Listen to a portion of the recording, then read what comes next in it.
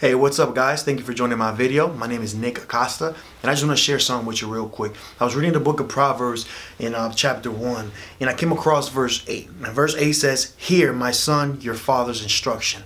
And I usually just keep reading, but I felt like the Lord wanted me to see something. He wanted to point something out and just give me a few good points, and then I felt like sharing it with you.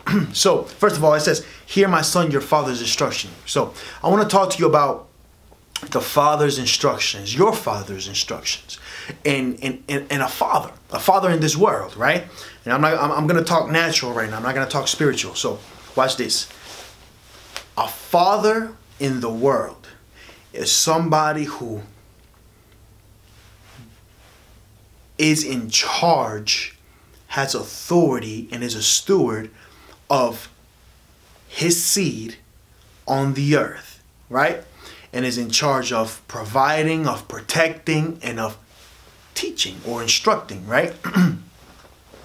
This is something we got to notice. There's fathers all around the world, like all around the world. Like if there was aliens, there'll be fathers all around the universe, right? Because you know, there's fathers. There's just a human or an entity, a creature comes to life because it was conceived in a womb by the father, the giver of life, by the one who produced the seed, right?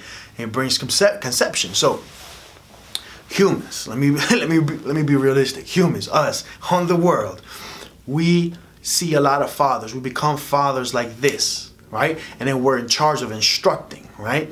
Do this, don't do that. This is why you do it. This is why you don't do it. I did it. This happened. I suggest you do this, right? We see this in every country. There's millions and millions and millions. There's billions of people who live life a certain way because of what their father taught them, right?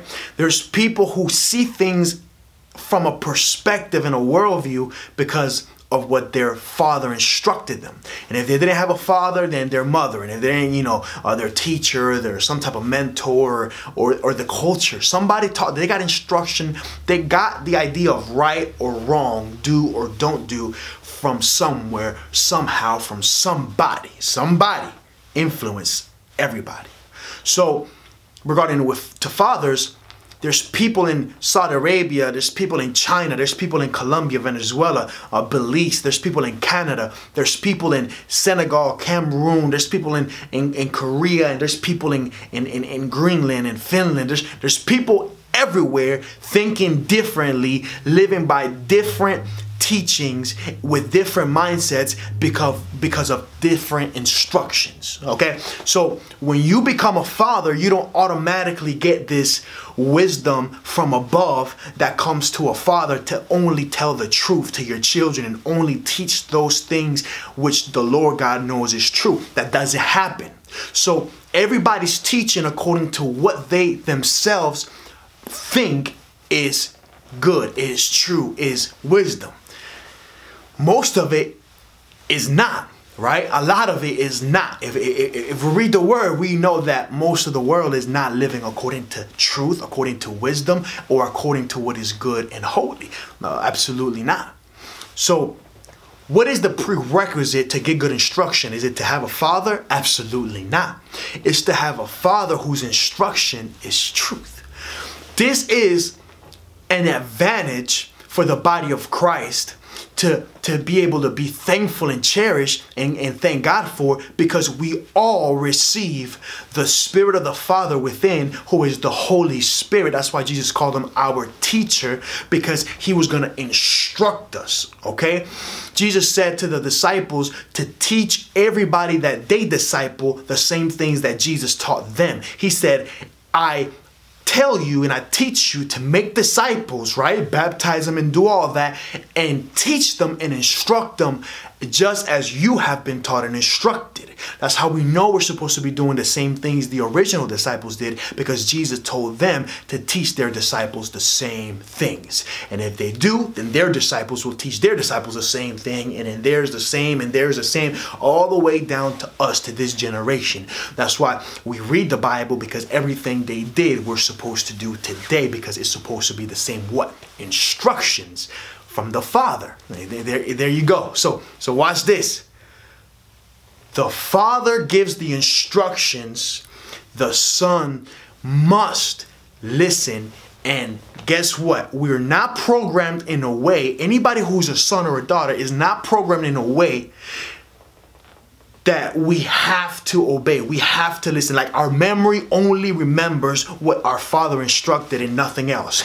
We wish it was that way, but it's not that way. It wasn't that way for Adam. That wasn't that way for Jesus. It's not that way for us. Now that Jesus came, died, and resurrected, the second and last Adam, it's still the same way. We still have a choice. We still get to and have to remember what it is that the Father instructed us to do, so that we can live according to it, because only the Father knows best. So it says, my son, hear your Father's instruction. Remember it.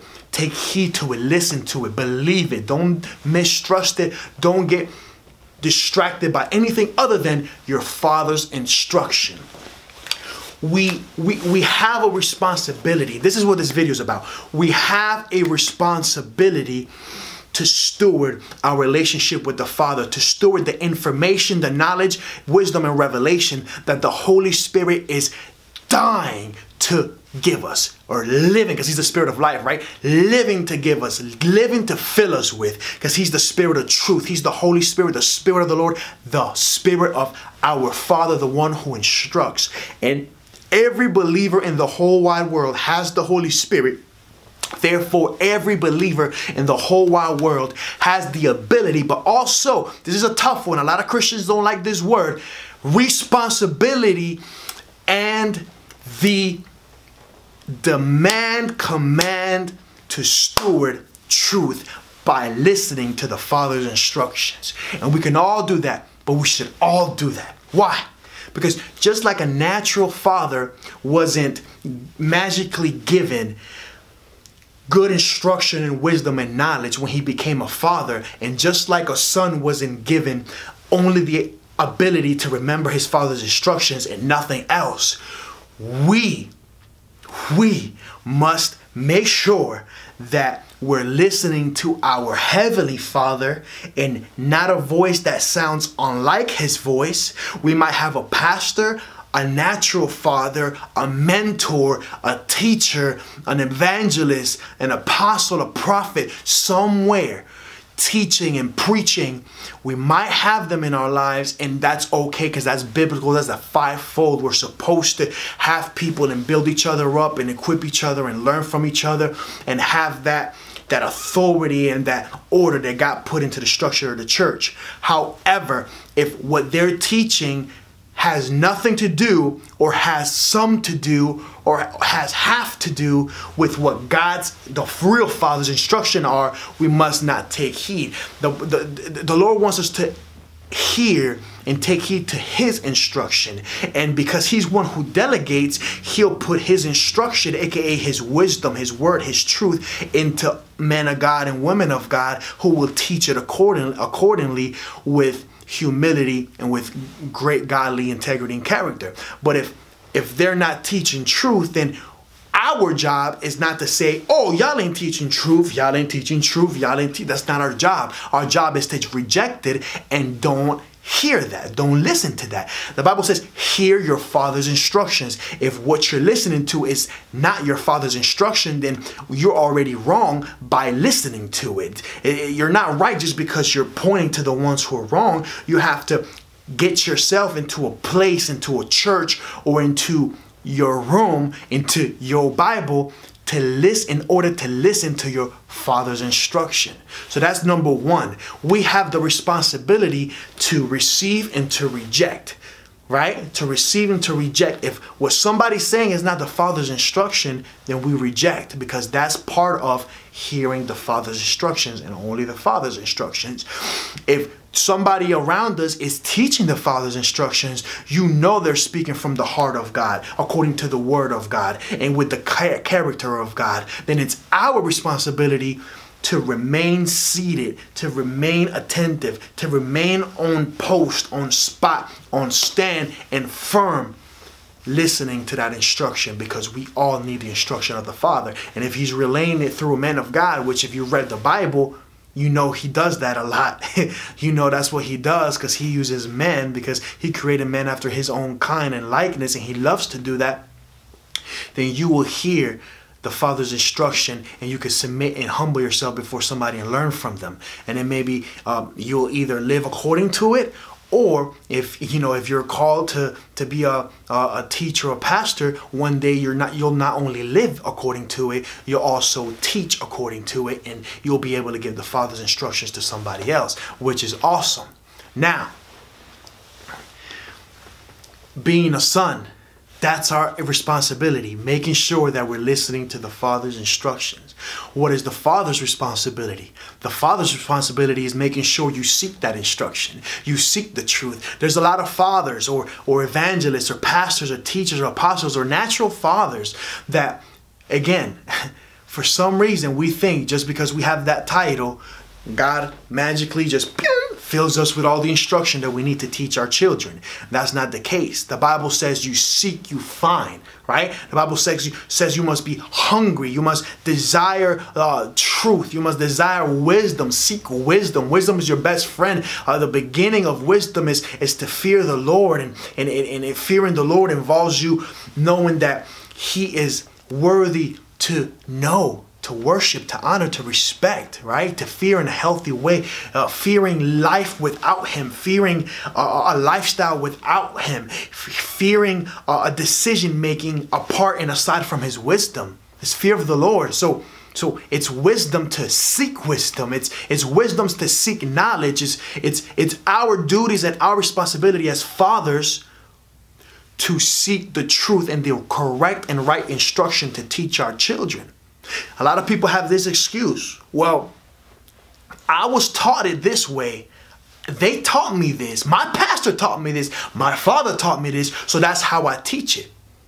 Well, you see, now you got yourself into a whole different level of responsibility when you're teaching. Not you learning and receiving, they're the ones with the responsibility. They're the ones held accountable for what they're teaching. But once you start teaching people, before you do that, it's your job to make sure that what you were taught was right. And if it wasn't, you must make the correct changes and adjustments in order to be able to relay the truth and the instruction according to God to the ones that you're teaching now. Because just because you were taught it this way doesn't mean you have to teach it that way, or you have to teach this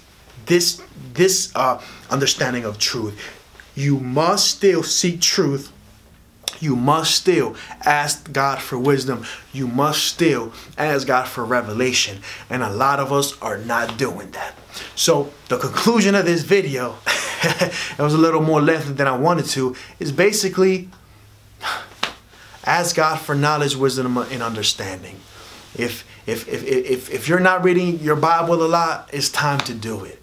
If you're a teacher or a pastor and you think that the hardest thing to do you've accomplished and now is all downhill from here and all you do is get paid to preach a little bit and counsel people a little bit, then, you know what I'm saying, this might be the thing for you. Or you just might need to watch this video, and now that you did, maybe it's time to get in the Word and get in that private time, that prayer time with God, and ask God to reveal truth to you. Ask God to expose every lie and to correct you and adjust the teachings in your mindset and help you to have a firm understanding of what the truth of His instruction is, so that you can teach His Word appropriately and accordingly the way you should.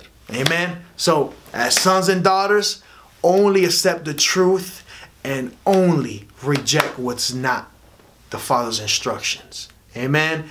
As fathers, just because you're a father doesn't mean you have the instruction.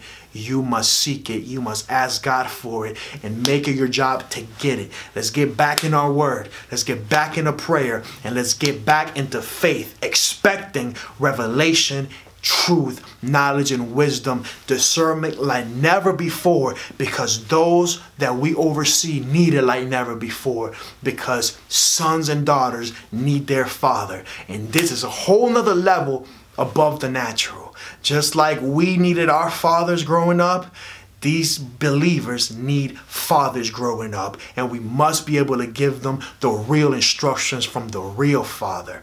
Just like Proverbs says. I want you to go ahead and like this video, share this video if you think this is important, or comment on this video to tell me if this helped you, or to ask me questions about it that you might have, or if you want to go ahead and suggest topics for me to do videos about, go ahead and comment right now. I want you to subscribe to my YouTube channel and follow me on Facebook, Nick Acosta, and on Instagram. Man, all right, bless you guys. Y'all take care. And let me tell you again, nothing but the Father's instructions is the instruction we're supposed to heed and listen to and hear. Amen. Peace.